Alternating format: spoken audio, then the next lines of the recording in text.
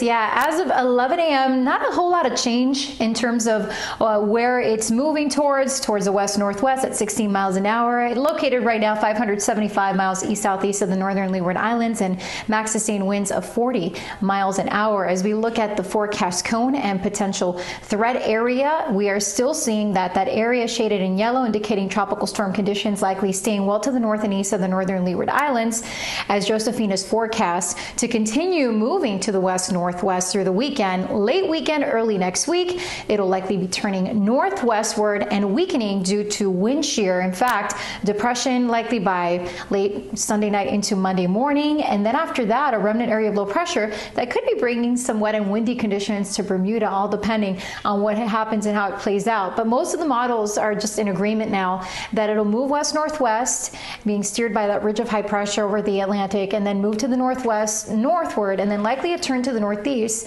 So this could be what we often call a fish spinner, which is mostly just out in the open ocean. In terms of this satellite, not looking too impressive because there's already a little bit of wind shear, southwesterly wind shear, that's beginning to impact it. And we also have been noticing there's a lot of dry air surrounding it. In addition to that, there's another area of disturbed weather that we're watching here off the Carolina coast, which has a medium potential of development as it moves to the east-northeast. At least for now, it is moving away from the U.S. coast, so it's not a concern for us, and it's expected to stay well to the south and east of the New England coastline.